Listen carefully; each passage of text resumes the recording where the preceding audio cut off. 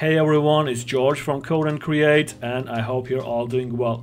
Just wanted to share that we've finished building a new project using React 19 and Tailwind CSS4.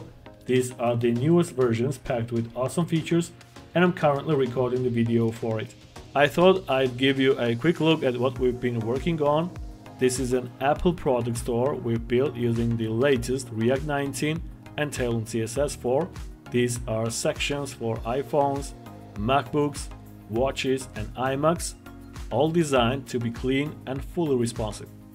The full video is coming soon, so stay tuned, and if you're interested, make sure to like, comment and subscribe, and don't forget to ring the bell so you don't miss out on this tutorial. We appreciate your support and see you soon.